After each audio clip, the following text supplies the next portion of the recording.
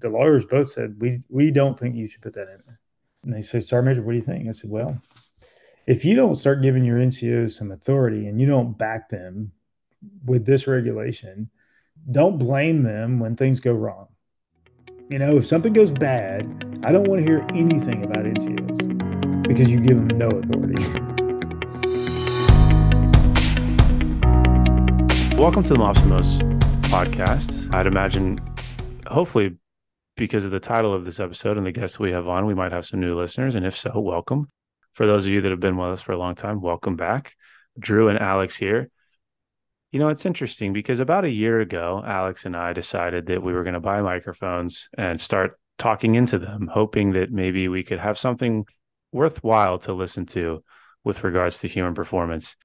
I don't really know if we ever expected to have guests outside of our close network, but just guests that have made a big difference in their field. And I think this week is probably the culmination of a lot of that, in the sense that we have the Sergeant Major of the Army, the recently retired Sergeant Major of the Army, talking to us on our podcast about issues that we probably couldn't even begin to conceptualize at the level that he's at. So, Alex, I'll turn it over to you to introduce our new friend, Tony. Yeah. So you guys might know him as Sergeant Major of the Army, retired Michael Grinston. He now signs his emails Tony, if you're wondering. Tony is a native of Jasper, Alabama. He enlisted in the Army in October of 1987 and attended his basic training in AIT as an artilleryman at Fort Sill, Oklahoma. Across his career, he served at every leadership level available to an enlisted member of the United States Army, from cannon crew member all the way up to Sergeant Major of the Army. His list of deployments is pretty stout as well: Operation Desert Storm, Desert Shield, Iraqi Freedom, New Dawn, Inherent Resolve, Enduring Freedom, and Kosovo. He served as the 1st Infantry Division Command Sergeant Major, the 1st Corps Command Sergeant Major, the FORSCOM Command Sergeant Major, and in his terminal position, which he just retired from 3 months ago, the Sergeant Major of the Army. He's been to every single level of NCOES. He is a graduate of Ranger School, Airborne School, Drill Sergeant School, Air Assault School, the How the Army Runs course, which some of you guys might not have heard of unless you're deep in the bureaucratic side of the Army, but that is a course I'm glad I never went to. Equal Opportunity Leaders course, and the Keystone course. Got a bachelor's in Business Administration from the University of Maryland University College. And I'm not even going to read this whole list of awards. He's got a lot. You guys can look it up. And I guess for those of you that aren't maybe familiar with the Army or wouldn't consider yourself Army adjacent, Sergeant Major of the Army is literally as high as you can go as an enlisted service member. So I think most people are familiar with 1 stars, 2 stars, 3 stars, 4-star generals. The equivalent to that on the enlisted side is, like we said, Sergeant Major of the Army. So, when you bring guests like this on, there's always a little bit of apprehension around how much are they going to be willing to talk about? What sort of questions are they going to be willing to answer? And will it be kind of the same pre-planned, canned response that we tend to hear from folks that are in the thick of it? I think both Alex and I unequivocally can tell you, and hopefully you gain from listening to this conversation, Tony, which still feels weird to say, but Tony was incredibly forthcoming. I mean, we've been really curious to get to the bottom of a lot of these issues. We talk about AFEs, which, again, for those of you that are unfamiliar, is kind of the fast food and quickie mart services that are on military installations. We talk about nutrition. We talk about holistic health and fitness, and just kind of embedded human performance in general. And then we also kind of asked him straight up, like, what are some of your biggest regrets? Where do you think that you missed the mark? Where do you think that you would have liked to have done more? And I think if his answers don't surprise you, hopefully the genuineness with which he comes across in those answers kind of catches you off guard, because I think we both walked away from this thinking really very highly of this individual as a leader, but also just as a person. And I'll say Drew took a moment there to reflect before we went into the normal intro stuff. So I'll take a moment here to reflect real briefly. Sometimes episodes we make do really well and are super popular. Sometimes episodes don't do as well and aren't as popular.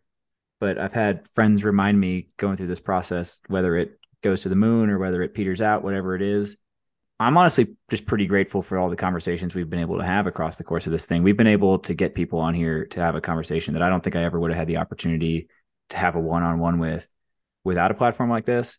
And this is definitely one of those instances where this conversation was really cool. I'm really grateful for the opportunity to have been able to host it. And I hope you guys get as much out of it as I know I did. Hopefully you did as well, Drew. Yeah. So without any further ado, here's Tony. Hey guys, before we kick this episode off, just wanted to give a quick plug to the two options that we have for folks interested in training with us. We have the team-based long and strong program. And then if you are interested in a more engaging, intensive, more tailored option, we offer one-on-one coaching as well. And you can find both of those on the training tab of our website, mopsandmos.com. And if it's the team training you're interested, click that link and you will find a 1-week free trial.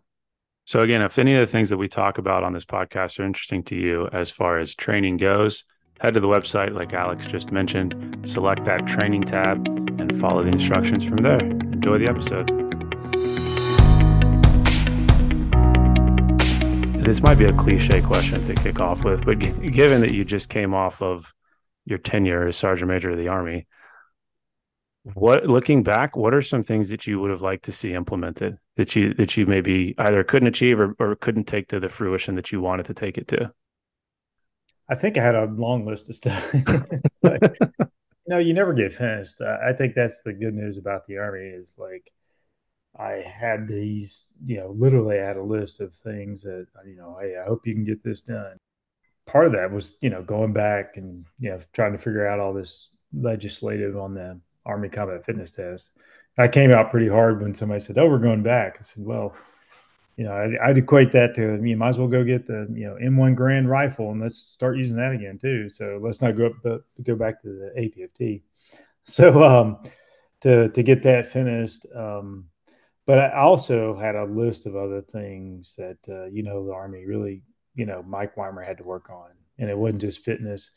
Really, one of the things was nutrition. Mm-hmm. I just, I wish I had, another 4 years to finish with the DFACs. We were trying this pilot and we didn't get it finished, where I wanted soldiers to go eat anywhere on the base, Mm-hmm. like a campus style feeding, and they would have tickets.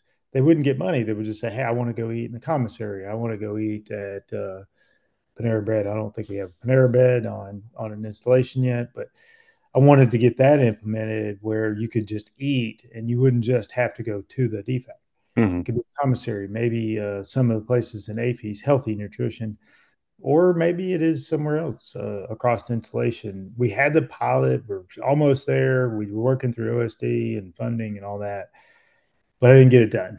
So you probably don't have enough time for all the things that didn't get done. But that's just the way I think it was supposed to operate. I was supposed to push to the end, and if I got something finished, I should start something new. Mm-hmm. So I left Mike Weimer a big long list of stuff. So for him to do. So, but that's just a couple. So you've opened the door to the nutrition and AFES conversation, which I think is a rabbit hole Drew and I are happy to go down. But before we go that direction, I do want to ask a quick question and see if what I've heard is true or not. I have seen people assign blame to you for the leg tuck going away from the ACFT. And we here at Mops and Mo's are the home of leg tuck nation. We're pretty passionate about it. Is it true that you fought hard to keep the leg tuck while you were SMA? 100%. I'm not going to tell you who took it out, but it wasn't you. It was not me. I still do leg tucks every Tuesday, and I'm almost officially retired.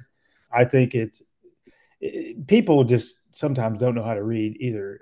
They read what they want, right? So if you look at the report from Rand, and they talked about valid and invalid, but people don't understand how to read the Rand study. They just, oh, it's invalid. No, that's not true.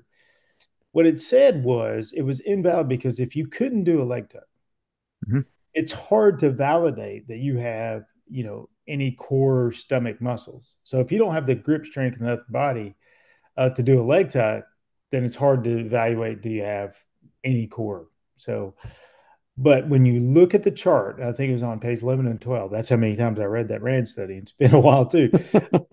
It shows there was a coefficient, like what's a really good exercise. And it rated higher than the plank because it's a multi-component exercise. It does upper body, it does core strength, it does grip strength. So I still do it. I'm not going to quit because I like multiple component exercises to work more muscle groups. It just means I have to do less or exercises if I work more parts of the body. So I promise nobody in the Army fought harder to keep the leg tie. I love that. I wouldn't say insubordinate, but it was Vindicated. All right, that makes me feel good. I know we won't go too nerdy on the leg tuck and the test event Do selection not here, set but Alex loose on leg tucks, please. we did a whole episode with Dr. East, who I'm sure you've had plenty of chats about the ACFT with. Oh yeah, he and I we go way back with Dr. East. Yeah. Awesome. I got to ask an AFES question to you because it's something that has come up quite a bit on this podcast, both from folks we've had on and then just, I guess, kind of discussion around some of the episodes specific to nutrition. Because like you mentioned, that is one of the biggest, I mean, no pun intended here, but like some of the lowest hanging fruit when we think about soldier health and well-being. And it seems like from an outsider's perspective that you've got a lot of time, effort, energy, and resources dedicated to embedded human performance staffs, bringing in subject matter experts to sort of right the ship when we think about lethality and readiness. But simultaneously, a lot of time, energy, effort, and resources being invested in this kind of independent entity that is AFES. And you go into any installation across the country, maybe even across the world, you see fast food, you see options that kind of contradict what soldiers are being taught by the folks that the Army is investing to put in place. So there's not really a question there. I'm just curious from your position and where you were at, how do you navigate those two things? Because it seems like a bit of a dichotomy. Yeah, it's actually not for me, and I think it's just something you don't realize until you talk to me. Believe it or not, I put a lot of energy. It's probably not as much as I did for the ACFT, Mm-hmm. but it's a close second on the amount of energy I did to right size food and how we fuel our bodies in the Army. Mm-hmm. Most people don't know, and why would you unless you do it? But for 4 years, I held a worldwide warrant officer, every senior warrant that was in charge of an installation for a DFAC. We had a meeting once a quarter, and I started grading them. And then I would go out, and they would say, "Oh, our defect's great." I said, "Actually, it's not." And then they get all mad. So we have this forum where we really tried to change how we do food, and it's just really hard. Yeah. It's I thought ACFT was hard. So was trying to change the culture of food. Like one of the things I said, and I didn't get completely done, but I said I want every dining facility in the Army to offer not just a to-go plate, but a meal prep program. Mm-hmm. This started at Fort Liberty, and I ordered a food online. It was nutritious. It said, here's how much protein you're getting, and here's how much you need. We got this from the Thor 3 program, where you can actually go online, order your food ahead of time, and it will have your name on it. And at Fort Liberty, you would get your meal. So that was one of the things we're doing with the DFACs or the dining facilities or Warrior restaurants. We've got like 4 names for them, but that's just one of many things we're trying to do. But your question was about AFES, and maybe there's fast food. So here's my philosophy: life's about choices, and I don't think it's my job to eliminate, a bad choice. What I want to do is make you so informed that you choose wisely. But maybe you want a cheeseburger, then I don't want to take away all cheeseburgers because you'll just, if you want a cheeseburger, you'll just get mad at me because you want a cheeseburger. But what I want to do is say, you're so well informed, you're going to choose the right food. The right food is on the installation. The wrong food's on there too, but that's life, right? I mean, we don't take away all bad things in the world. It's like, yeah, but we hope that you don't choose to do this. And then, I said, well, people would get mad and said, well, we just get rid of all the Burger Kings. It's like, okay, well, I want to do that. It's because Burger King doesn't want to operate on a base because people don't go there. Mm-hmm. But our soldiers are still making that choice. So we got to really educate them on the proper choices. But I don't want to eliminate it because I think that's just I think, then it's like, oh, I can't believe you did that, or I'll just go there anyway. So that's my philosophy, especially on nutrition with AFEs. I sit on the board for AFEs, and I really wanted to bring in more healthy choices. And that's, like I said, we didn't get there. I'm not saying Panera Bread's the end all do all healthy choices, but having a few more of those options available on the installations, we were really working through that whole program, not just, it's all of it. It's AFEs, it's the commissary, it's the Warrior restaurants. It's how do you get nutritious fast food from any of those locations. So that whole ecosystem was what I was working on, and like I said, I thought we were getting a little better, but I didn't completely get that finished. So I'm gonna push back a little bit, and first I'll say that I've eaten at like at least 30 or 40 DFACs across the Army at this point, and I think the food is better than a lot of people claim it is. I was pretty happy 95% of the time, and more affordable, and much more affordable. I'll say that too. But where there's some challenge, I think, is, and people talk a lot about choice architecture in nutrition, what we make available, how accessible it is, what we put in a stand close to the cash register, stuff like that. And when I look at the choice architecture of food on an installation, the DFAC is open from like 8 to 9, and then from like 11:30 to 1-ish, and like dinner hours tend to be on the early side. And then the shopette with the tornadoes and the dip and the energy drinks is open 24/7. And it seems like there's easier access and faster access to the things we'd rather they not have. And I think we're moving in the right direction with meal prep, and meal prep seems to follow H2F wherever it goes. Once H2F teams are in place, people start asking for meal prep. So that's a really good sign, I think. But the choice architecture we've set up means that if somebody's working night shift or has a busy day and misses meal times and things like that, and like countless places, I saw a lot of soldiers at JBLM getting off at 11, and the DFAC didn't open till 11:30 for lunch, so they just go to Burger King by default. I think, I don't know, again, not really a question, more of like these are the concerns I'm worried about, but is there a world where DFACs are open the same hours as dining at AFES restaurants? I don't know. Yeah. I did read the book about choice architecture. Choice architecture normally says where you put things. If I'm going to get gas and then I get the Snickers bar at the counter, yep. You drove to Burger King. So I don't think that's choice architecture. I think I'll push back too. But and I like pushback, by the way. I've read the book. It's a really good book. If you put all the vegetables up front, and I've said I'm really more concerned about choice architecture in our DFAC. Put the cake, that shouldn't be the first thing before the salad. Now that we can control, and and I've talked to like all the defense managers, and if they have it, and I usually just tell them to move it because that does matter. But if I drove to Burger King, I'm probably going to get Burger King. I don't care where I put it. You're driving there. So a little bit on the choice architecture part, but I agree on the opening hours. But we're in this death spiral, right? Yep. It's like I open it, you don't come, so I lose money. And then it's like, I want it open all the time. It's like, okay, well, I can do that, but then you don't show up. Remember, it's life choices. I can open it. We looked at this with childcare. Everybody's like, oh, we want 24-hour childcare. It's great. Well, I can spend $1 million for one child because that's how many people were at Fort Sill at the childcare, early in the morning. So we said, well, that's not cost efficient.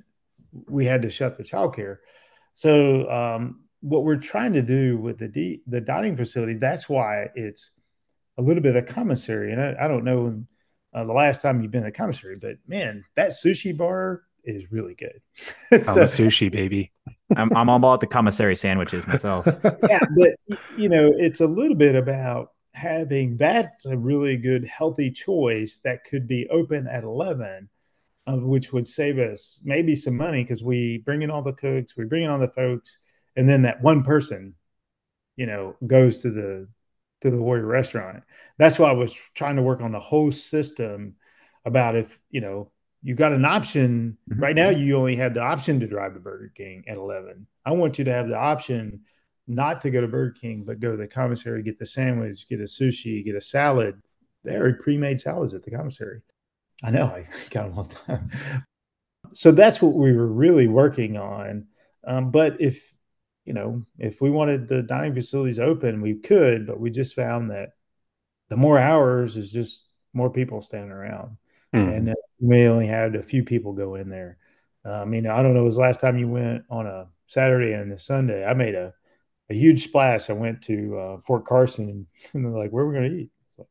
DFAC. That's where I always go. And it was like a Saturday and there's no way you can believe I was in there. A man of the people. Yeah, not a lot of people. I want to hammer something you're getting after here because I think it's an important message for people to hear. People across the Army, across the military, and it's not just a military problem. I'm sure it's true everywhere, but people ask for resources all the time, making like with the implication that they can't accomplish something until they have those resources. But there are a ton of resources available going unused, right? DFACs that aren't as full as they should be. In the health and fitness space, we've got R2 and Wellness Center and MWR coaches and all these things, and people aren't using those. And we're seeing problems now. We're about to talk about H2F in a second, but there's a lot of H2F people that are not getting maximally utilized by the organizations they're in. And just for the audience, leaders can't keep giving you more resources if you're not using the resources that are already currently funded. And like DFAC being a big one, the frequency with which I went to DFACs and didn't see any leaders there, only junior soldiers, or I would mention to other people, like the whole time I was a lieutenant and a captain, I ate at least one meal a day in the DFAC, basically every day. And people thought I was crazy because I didn't have to. But the food it's good. It's cheap. It's where the soldiers are. You get to talk to them. I don't know. It shouldn't be that hard. No, I'm on your team. And I mean, I would give any leader a coin I saw in the DFAC. And I went, if I visited an installation and I was on the installation for a meal, it was a requirement, unless you something weird, I was going to eat in the DFAC. They're like, what do you mean? I was like, yeah, that's where the soldiers are. Mm-hmm. Somebody goes, oh, you're the Sarmy's Army. Oh, no, that's the way I've been like forever. I was well known one time. I got mad and I went to the DFAC as Division Sergeant Major, and okay, I was mildly crazy. The salt and pepper shakers were like rusted. Mm-hmm. I brought them back to the meeting, and I had a Sergeant Major Food Service 92 in the headquarters. He was not happy when the division sergeant major throws salt and pepper shakers across the desk in front of the whole staff. I was like, we got to fix this crap. Yeah. So, but that's my frustration is really at the battalion brigade leadership. That I mean, if I could do that, that would be your place of duty, not your office, not on email. If it's breakfast or dinner, lunch, and go out, walk over to the DFAC as a brigade sergeant major. I would walk to lunch every day to the DFAC. I wanted to know where my soldiers were eating, and if it wasn't good, I demanded it to be good. Where I find battalion and brigade leaderships eat routinely in the dining facilities, they're routinely much better. 100%. And I don't want to hang on AFEs much longer, but I do just want to ask, because again, you have a unique perspective here. And I guess maybe as a transition into the H2F conversation, we're starting to see a world where the physical training and rehabilitation component of the human performance conversation are becoming akin to what you would see in a collegiate or professional sport environment. But the nutritional environment is not there, quite frankly. I mean, I think everybody who listens to this has been into a collegiate weight room, and sort of the supplements are there. There's a dietitian. You have access to healthy options. Everything's very structured. And you see some of that in the DFAC with reds, yellows, and greens and that sort of thing. But do you see an Army where that level of just nutritional professionalism and access exists? Or are we always going to be butting up against this AFES conversation, this fast food conversation, this choice architecture conversation, because that's kind of just the nature of the beast? I do see it. If you go to, I'll say first group at JBLM, if you go to first group at JBLM, and I talked, Shane Shorter was the first group sergeant major when I was a corps sergeant major, who's now a SOCOM. So I've known him for a while. They all walked over and they ate the DFAC. Mm-hmm. So there are places, especially in our special forces, where it's routinely well known that's where you go. you get supplements, you get the right meal prep plan. So we have a model. We just got to really Scale it. yeah, we got to get the leaders Mm-hmm. doing it. To me, it's like I said, where I find a battalion and a brigade sergeant major walking over there to that dining facility and they demand we're going to do this. And I agree with you. I went to University of Alabama, Roll Tide, by the way, for a visit. And what really got me is right after the workout, I got a chance to go see one of the practices in the practice field, which is very, very rare. You had a refrigerator and you could get, tart cherry juice, you could get a protein shake. And I said, why can't we do that? It's like, Mm-hmm. why can't I just have that at the grab and go I actually wanted it like in the barracks so that, a meal card soldier who have, wants to grab maybe some, yogurt and have his breakfast. You know where that's at? We've actually got some of that in Alaska. There's a small grab and go refrigerator in the DFAC. So I'm sorry, in the barracks. Um, but it just takes a long time and it takes year after year of just pounding it, pounding it. I thought I'd get it all done in 4 years. I didn't. So I think there still is hope. Mm-hmm. But I will admit that it takes leadership. Yeah.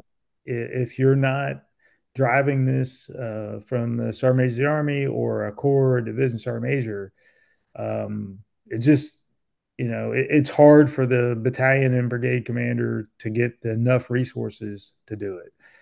But I'm still hopeful. I'm sure that Mike Weiber is going to lead through this and others, where he came from, they had that. Why can't we do that for everybody? Why can't I Mm-hmm. grab a protein shake after a workout? Everybody knows you're supposed to eat 30 minutes afterwards. You're supposed to refuel the body. Yeah. This is documented. It's well documented. Mm-hmm. We just got to do it. So, I mean, I think that that's a nice transition into the H2F conversation, and I'm interested again in your perspective on this because having now been, depending on who you ask, H2F has been around for a number of years. We'll call it 3 to 5, and programs like that take a long time to mature, and they have a different, I suppose, set of variables that you're looking at when you think of return on investment. I mean, it's a human problem that we're dealing with, especially when we get into conversations around behavioral health and cognitive performance and that sort of thing. And anybody on the ground will tell you that those types of things take time. How do you balance that with conversations at the highest levels with purse string holders that want to see ROIs that just quite frankly aren't attainable in such a quick period of time, and you start to see budget cuts and staff cuts in a program that is working, but it might not just be returning as quickly as you would want it to, as compared to, like the maintenance schedule for a Humvee, as an example. Yeah. I'm curious how you navigate that one.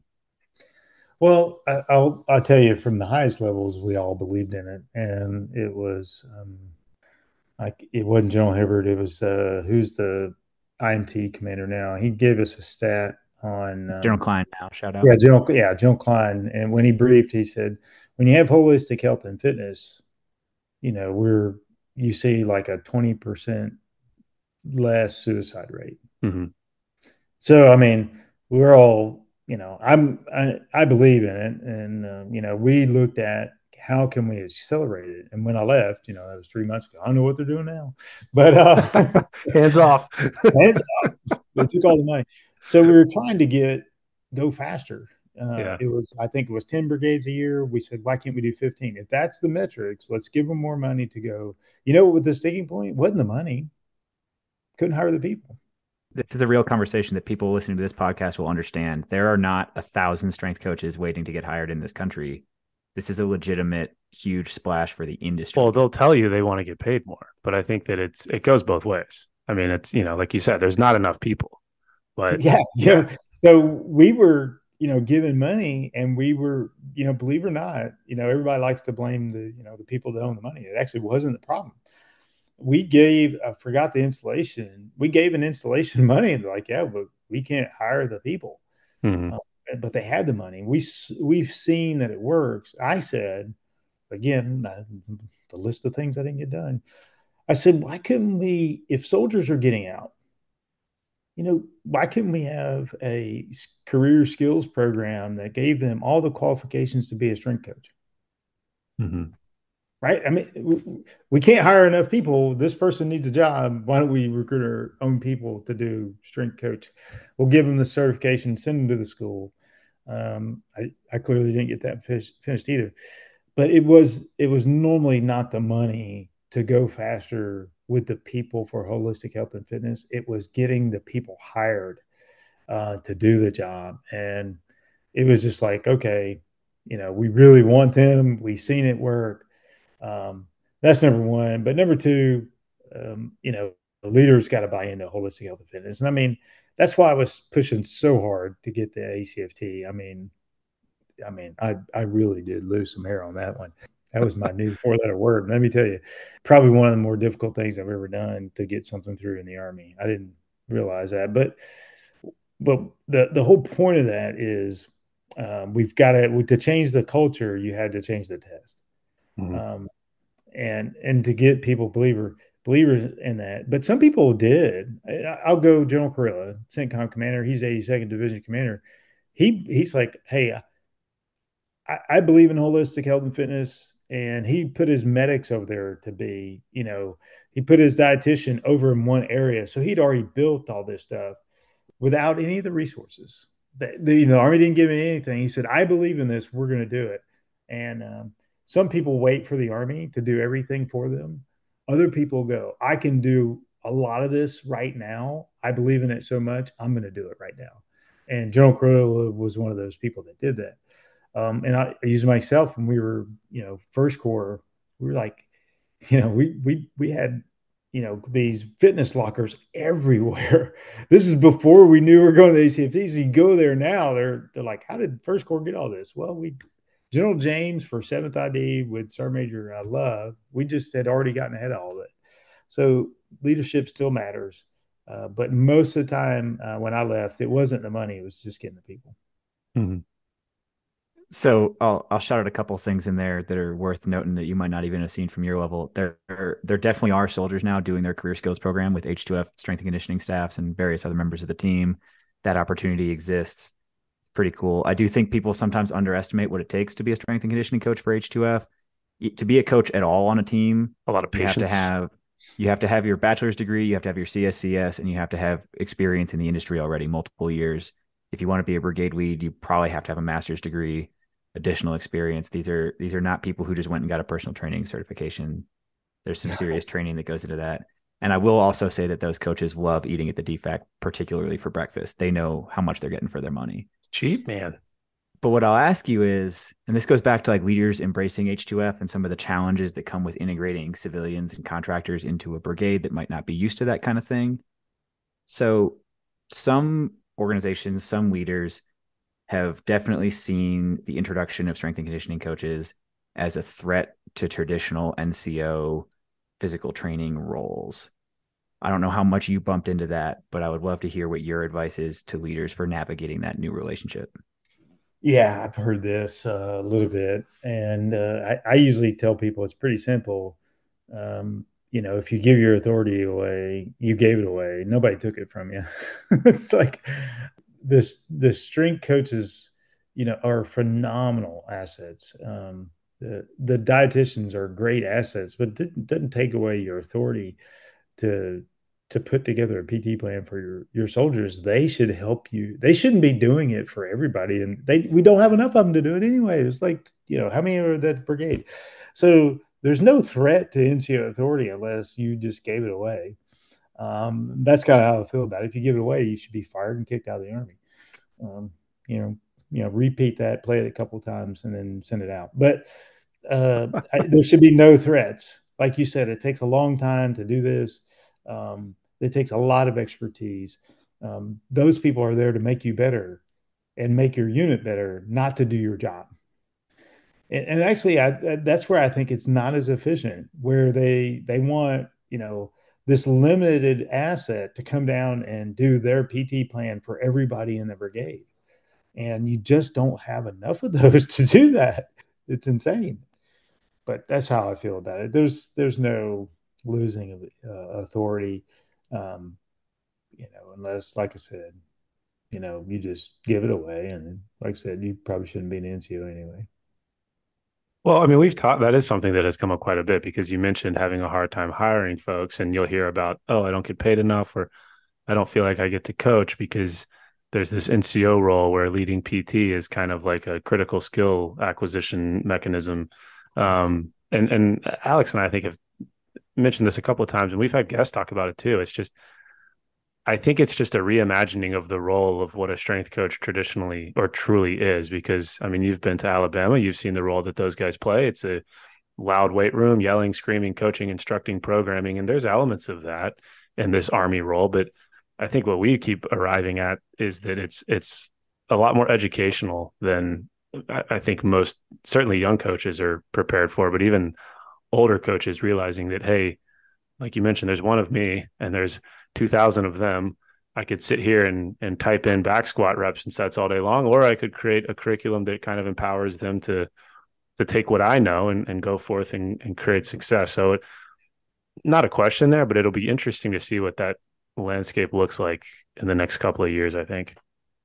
Yeah, I mean, really, if you've ever played sports, there's the line coach, there's the Yeah. linebacker coach, is the quarterback, usually one, just a couple of those, but there's still a quarterback coach. So we don't have all the coaches like that. I mean, but that's where the NCOs go in, but you have somebody that is an expert in that area, helps you develop the plan and make sure you're doing it right.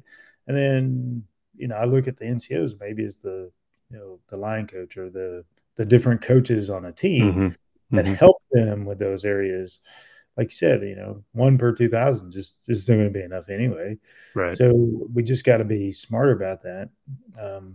And be honest, where I've seen it work really well is where, they all work together. It's not your job, my job, it's our job. I've seen some really good programs, and I would always do PT with units, and they always try to kill me. Most of the time, they really do need to, go with a coach. My favorite one was like, yeah, we're gonna like 7 cycles, and one of the events in the cycles was we're gonna do, I think it was like 10 minutes of leg tucks or 5 minutes of leg tucks. I said, did you rehearse this and you run this by anybody? Like, no, we did. We did a full rehearsal. I said, I think I'm pretty good with leg tucks, and I max them, and I can't do like 5 minutes of leg tucks. There's no way you did this. No, we did. I'm like, no, you didn't. So, you're just Oh you're just man. you're just trying to kill me. Yeah. And oh, by the way, I'm the only one doing it. Everybody else is just sitting, standing on the ground. So, um, yeah, yeah. There's we got a long way to go in fitness. Maybe it's all fixed in 3 months I've been gone. Yep. We fixed it all. You fixed it all. Yeah, you got it. It's Dr. done. East is writing a book on it right now. Yeah. But there was no taking away authority. There was plenty of work for everybody. Sure. I don't think that is getting away from NCOs. I keep finding myself underlining comments you're making that I hope people are hearing, but I think there's a message to both sides of the NCO strength coach relationship there. For NCOs, don't perceive the coaches as a threat to your authority. You have plenty of work to do. But also for coaches, and I think this comes back to like the art and science of contracting and how we communicate contracts and how the contracting companies hire people and things like that. I think a fair number of coaches, especially early in H2F, were hired under the impression that they were going to walk into a weight room just like they would at a football program, and they'd be handed a clipboard and a whistle, and they'd work people through squat racks. And it's just a different world here. That doesn't make it better or worse. But I think as this spreads out across the Army, we can do a better job of communicating what the work environment looks like for coaches. Yeah, we had a big conversation about this. I think it was, again, going back to JBLM, is how do you integrate the coaches into the Army? Because we're not always in a gym. I got a lot of time in the field, and how do I maintain some fitness? While I'm deployed into Poland or in Romania or somewhere around the world. There's a lot of ways we can do that, and that person isn't always going to be on that schedule in the weight room. It's how do you maintain that fitness worldwide, all the time. as much as you can. And there's probably not enough gyms, for, one brigade's worth of people on a post. That's why we had to get some equipment, but don't have all. But I agree. I think when we talked to them at JV Limits, like bringing them in and said, okay, this isn't what you just said. It's different. How are we going to work through this? And like I said, where I see leaders embrace it, not, hey, these are my people, they saved me. It's like anybody you bring onto a team. You bring them onto a team. This is a different team. You integrate them. I don't care if it's a contractor, it's a private, it's a second lieutenant, captain, the formerly retired Sergeant Major of the Army, as I'm, going to my new job. You bring people onto the team. They got to be integrated. Here's how we do that. And I think if you don't do that with strength coaches, then they're confused. And then you get frustrated. Oh, they're not doing a good job. I said, well, did you tell them how the Army works? And how we'll run this? Just go do great things, Being respectful of your time, I do. There's a 3-part closer that I want to ask you, and I'll go over the whole thing. Well, I need to write this down. Is it like no? I can repeat it as many times as you need me to, and it's pretty. It's just like testimony. Are you yes, and it's pretty cliche and generic. So I think you'll nail this one. But given now that you 3 months retired as Sergeant Major of the Army, I'd like to know what you think of as your biggest success. I'd be curious what you think your biggest maybe regret/failure, although that sounds a little bit aggressive. And then just as kind of a fun third arm, if there were no obstacles at all while you were Sergeant Major of the Army, what is one change you would want to make? Ooh. You can answer that in any order you'd like. I might answer the last one. One change. I think it probably was going on that line that we just talked about with nutrition. Mm-hmm. I would want, if I could just snap my fingers right now, man, there's a lot, if I'd snap my fingers right now and barracks, I was gone. Yeah. Barracks was, you saw that coming, didn't you? Believe it or not, it would be in suicide. If I could snap my fingers. I really just wish that, soldiers would stop, and we see somebody having a problem. We'd notice it. My frustration when people go, I didn't know. I said, well, he was perfectly normal, perfectly happy. I just don't think people wake up and it's like, man, I would love my life. I think I'll kill myself. Mm-hmm. That's probably the one I would snap my fingers. But if there was something tangible that wasn't, a human emotion or reaction, maybe, those three. Number one, clear would be suicide. Close second, probably sexual assault, sexual harassment. But if it's tangible, give me $10 billion and snap my fingers and fix every barracks. Mm-hmm. I just think the two things that I just, really mean a lot to a young soldier is where do I eat and where do I live? So, and I do want to be clear, some of that is on the soldiers. Mm-hmm. I've walked to a lot of barracks and I lived in the barracks for 7 years. And I tell everybody, look, I can tell old and I can tell dirty, and then there's old and dirty. You shouldn't have either. It's okay to have old, but it's really bad to have old and dirty. Mm-hmm. Because the dirt part you can fix, clean it. Now the upkeep, and I'll just let you know, we weren't funding our barracks for 100% of maintenance. I'm trying to put it in layman's terms, but imagine that. And I said, well, that's like saying I bought a car. You know what? I'm only gonna fix 3 of the 4 tires. Mm-hmm. That was our plan, our model for funding. So before I left, that's one thing I got finished is I asked the secretary, he said, we've got to fund the maintenance of the barracks at 100%. If you can't, you could just keep up with the HVAC and not actually get a new HVAC. That's what it kind of meant. So that was one of those things I think I did, but I usually don't answer, greatest achievement or, stuff like that because, I didn't do anything. A lot of hard work for a lot of people. I've got a long list of things. I'm really proud that I changed the PT test. That's not a small thing. Yeah. There had been 3 other failed attempts. Yeah. One SMA was kind of needling me about it. I said, well, you failed to do it. I got it done. I'd love to be in that group text. I don't think he said much after that, but but it was really hard. But there's just a lot of things. I didn't do any of that on my own. Staff, the Army, really helped us out. But there's a whole bunch of little things that I'm really proud of too. That most people don't even notice it, and sometimes I even forget that I did. So if you look in 600-20, and it says NTOs are allowed to tell soldiers to do push-ups. I mean, I fought everybody on that one. The lawyer said no, the IG said no.